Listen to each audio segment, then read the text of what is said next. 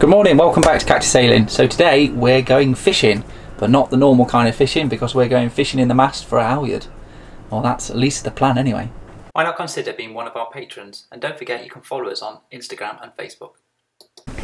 So what are we doing today then? So I'm going up the mast today, yay!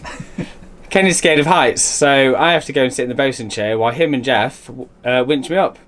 It's a bit windy, so I might blow away. Don't know what I'm doing up there. I've got a nail and I've got a bit of fishing line. I've got to thread it somewhere. I don't know. Kenny will explain what I need to do later on. So hopefully I won't die and fall to my death. See you later. So what it is that Craig's doing is he's going to go up the mast for me, which is very nice. And yes, because I don't like heights. Not for me. Anyway. Can't even go over a bridge. I can, just in the middle of the bridge. It's fine. Anyway, so Craig's going to go up the mast and he's got some fishing line with a nail on it. I read this idea, so hopefully it works. And if it does, we'll share that idea with you. The idea is to use the fishing line with a bit of nail and stick it through the top of the sheave where the mast, where the halyard should come out of the mast, because we've already got the hole in the mast for it. And then drop that all the way down to the bottom, and hopefully the weight of the nail will come out lovely just where I need to pinch it out of the mast at the exit point. That's what's meant to happen, but anything could happen, to be honest. We'll see. I need to go to the shanders now because we need to get some rope, because I haven't got any rope for it, and hopefully my measurements will work. Fingers crossed. Fingers crossed.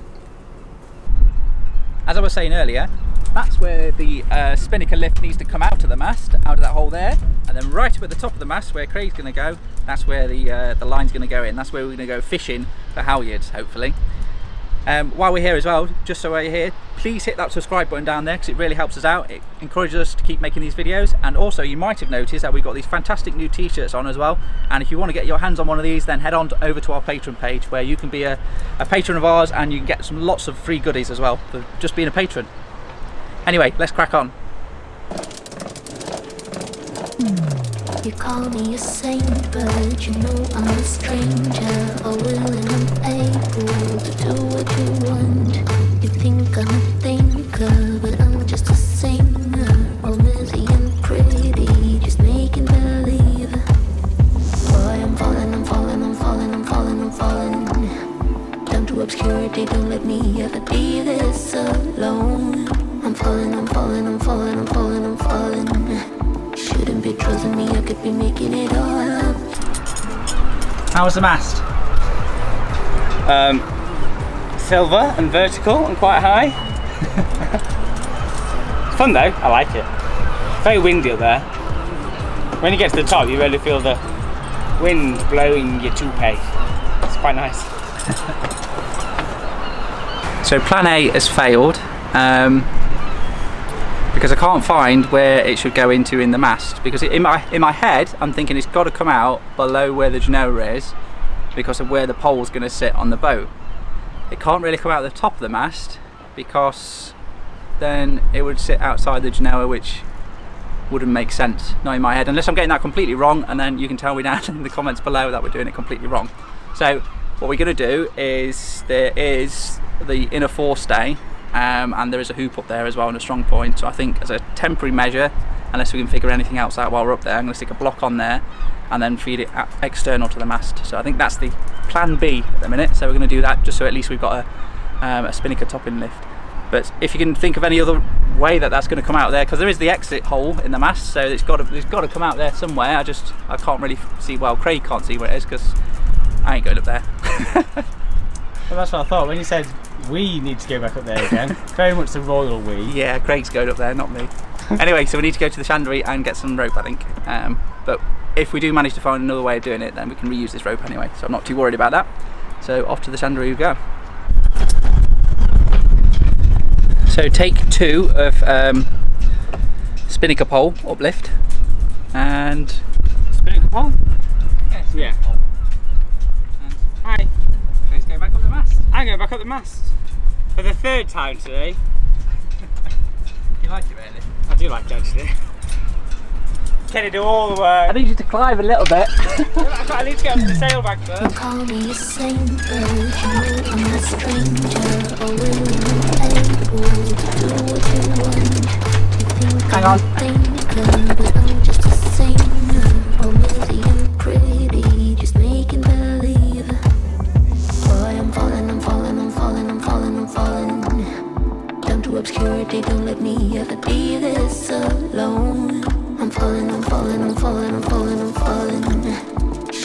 trusting me, I could be making it all up, you know. I control, you don't know that I'm a danger to myself. I control, you don't know that I am fearing being unfelt.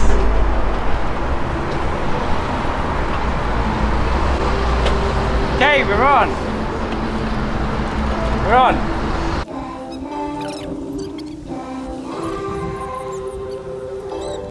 Boy, you look worried, and maybe you should be, 'cause this is a warning that I'm throwing out.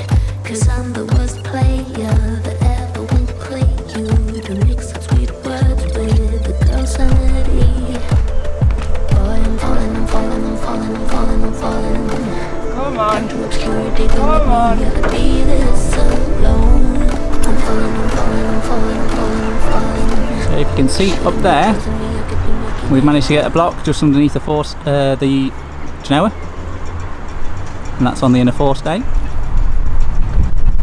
And then we're just going to tie it off onto that wonderful D-ring there, where the spinnaker goes. But I'm still confused as to where that hole there, where that goes then. It must go to the top of the mast or something, but we can't really see anything obvious up there. So maybe, do they stick the things like the spinnaker lift in the mast as a standard on kind of Bavaria boats, and maybe you have to pay extra for the sheaves in the top? Don't know. So if anybody knows that, it'd be great if you could let me know in the comments. So all we're going to do now is we're just going to tidy our ropes up, and that'll be it for the pole, I think.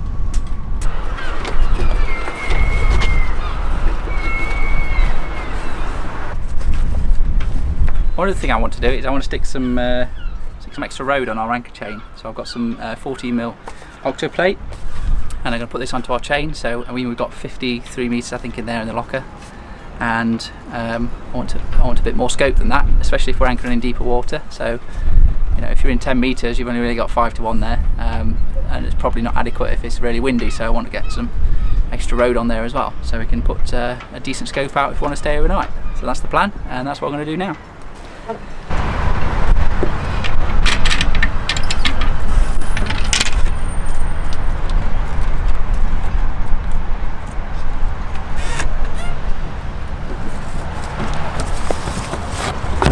Right, so now I'm going to splice this onto the end of that,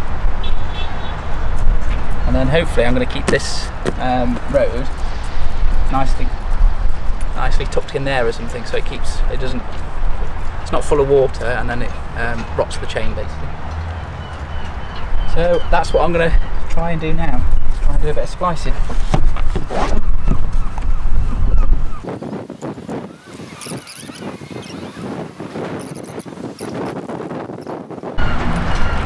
Right, so I've just split the end of the octoplate, and I've done a bit of whipping up there, so I'm just going to unravel that right down to there, and all I've done there is I've just marked the ends so I know which strand I need to plait between the chain. I wish I had some coloured tape, but I haven't, so I'm just using some tie wraps.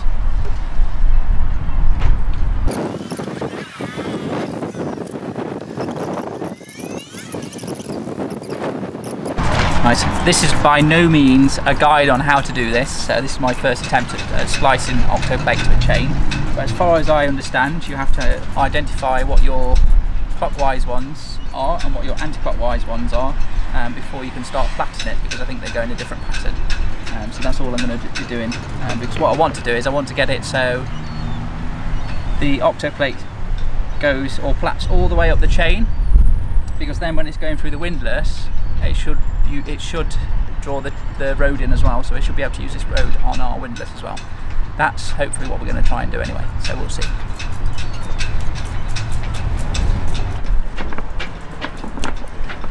You need to be a wizard. Luckily I studied at Hogwarts, so we're all good.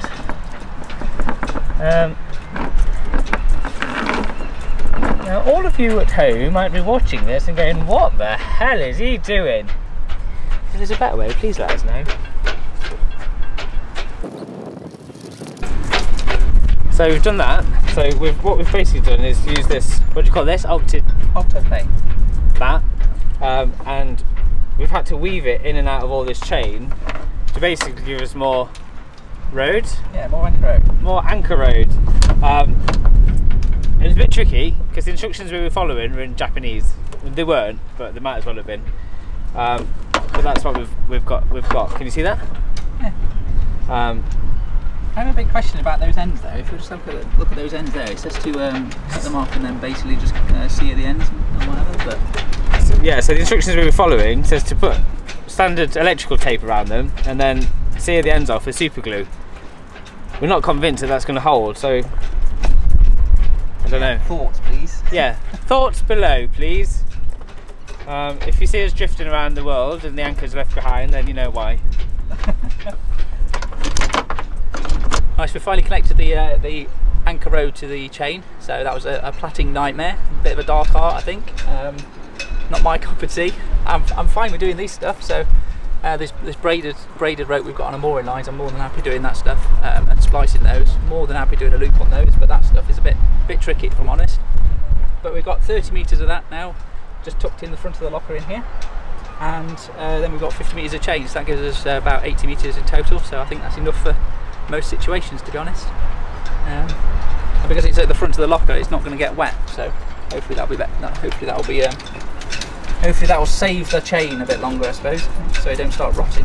Okay, and the last thing I've been doing today is I've been, it's only a temporary fit, so I've not been installing it at all, but one of the problems we got on this boat is we've only got a 50-watt solar panel here, so if we're anchoring out and these kind of things, it's not enough to run a fridge, it's barely enough to run basically nav equipment and only nav equipment as well.